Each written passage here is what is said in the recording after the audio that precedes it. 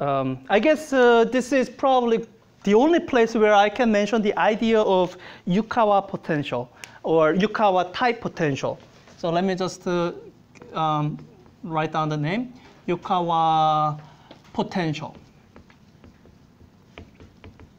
So this is the kind of starting place. You start by thinking about what is the requirement on this new type of interaction that we know nothing about.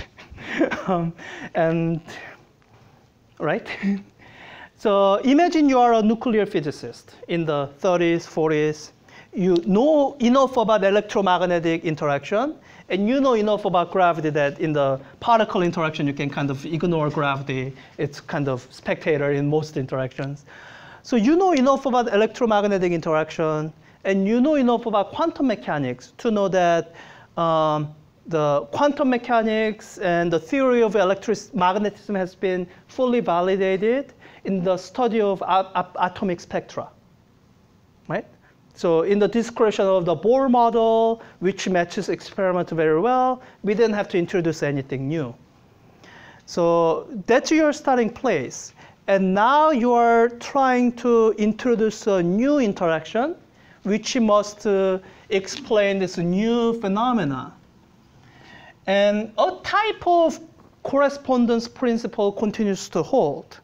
It's this idea that this new thing that you are introducing must not mess up the old thing. Right? So based on that, you can start to kind of put some constraints on how this strong force should behave. And I guess in the interest of time, I'll give you the one biggest characteristic of this strong force. The biggest characteristic of this strong force is that this must be a short-range force. Why?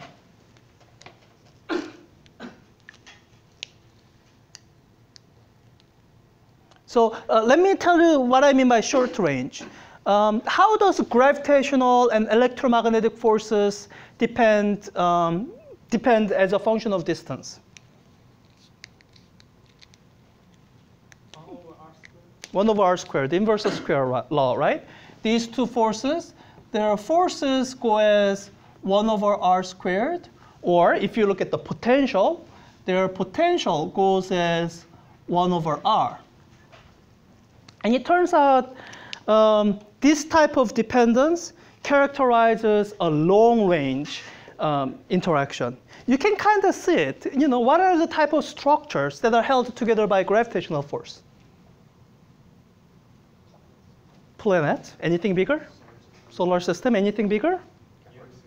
Galaxies? I'm not sure about the universe, but there are like clusters of galaxies, and there are superclusters of galaxies. So gravitationally bounded systems, there's no limit to how large a scale it can be. So, so it comes down to when you do detailed scattering calculation, the scattering cross-section for this type of potential ends up being infinite. There's, however far away you get, you are always affected to some degree. And so electromagnetic forces are also has an infinite range, but the reason we don't see the effect of electromagnetic force in the large scale is reason that there's positive and negative charge. So anything that has a net charge kind of attracts other charge. So the planets are electrically neutral more or less. That's why you don't see it on astronomical scale. So these are the long-range forces. So when we call this interaction short range, that means we are limiting it to, somehow this has a different distance dependence than this. And so I just want to make sure that you have some intuition for why we are assuming strong interaction must be short range. Like, why? When I touch the table, I don't come inside the table. Okay, so you don't see. So you don't see this strong attractive force in the macroscopic scale. All right, so then let's go down to microscopic scale. What kind of range should this have? What's the upper limit on how far away this force can be effective? So you're saying it would not be effective within a millimeter or micron range. I think you can go a lot smaller. The size of the atom? Okay, so size of the atom, yeah. So size of atom is about scale of 10 to minus 10 meters, right, an angstrom. Does this strong interaction play any role, any measurable role at 10 to minus 10 meters? Oh, well, that's size of nucleus. This is size of an atom. Two different things. It doesn't suck the electron, but I guess the electron actually turns out it doesn't participate in strong interaction. So, oh, maybe, So biggest evidence you can cite to argue that at this atomic scale, strong interaction is negligible is that it's the atomic spectra. When you look at the spectrum of a hydrogen atom, it's completely explained by just the electromagnetic interaction. So if this was some important player, then you wouldn't, that would not be the case. So this is actually still long range because interaction at this range is still only mediated by electromagnetic interaction. So, okay, so let's just be more specific. We know the typical size of nucleus. Typical size of nucleus is about 10 to minus 14 meters, about 10,000 times smaller than size of an atom, and maybe 10 to minus 15. Do I want to call it 10? Let's stick with the 10 to minus 14.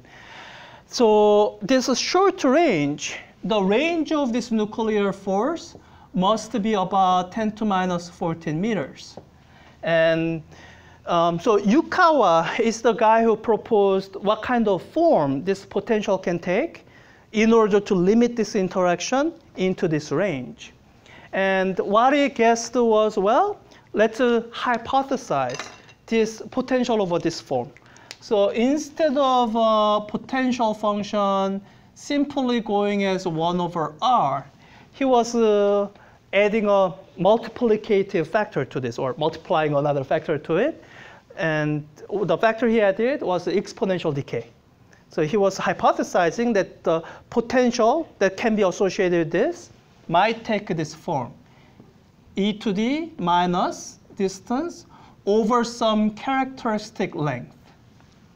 And based on this experimental observation of the nucleus size, what he would guess is, well, or I guess at the time it would be more like upper limit on the nuclear size. He could guess, well, this characteristic length, maybe it's about 10 to minus 14 meters. And is it kind of intuitively obvious that if the potential is modified by multiplying by this, that would limit the range of your potential? Yes, kind of enough, right? Yes, yeah. I guess we can just leave that there, and that this is the characteristic length that determines how quickly this exponential is decaying. And here's the actually exciting thing. Once you have guessed this much, then there's a method with which you can guess the parameters of the particle that must be mediating this interaction. So we said in the earlier discussion that comes from quantum mechanics that electromagnetic interaction is mediated by a photon, right? So, you know, in quantum mechanics, everything that's a field has a particle associated with it. Everything that's a particle has a wave associated with it. So you can go back and forth. So if you have a strong interaction and there's some kind of field, some kind of influence of force, then there would be a force mediator associated with that interaction. So the Yukawa's guess for what that mediating particle is what came to be known as Yukawa's meson. So this leads to what came to be known as Yukawa's meson. And what I'm telling you is that there is a technique for calculating or estimating the mass of this meson.